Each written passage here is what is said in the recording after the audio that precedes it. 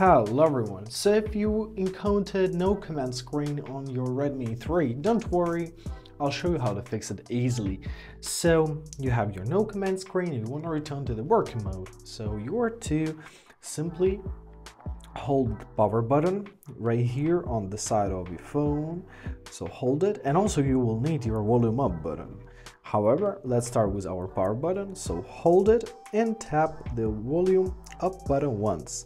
And that's how we enter our recovery mode.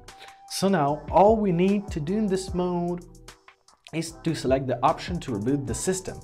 So you can navigate through this mode using your volume down and volume up buttons. So choose your reboot system now and confirm your choice by pressing power button.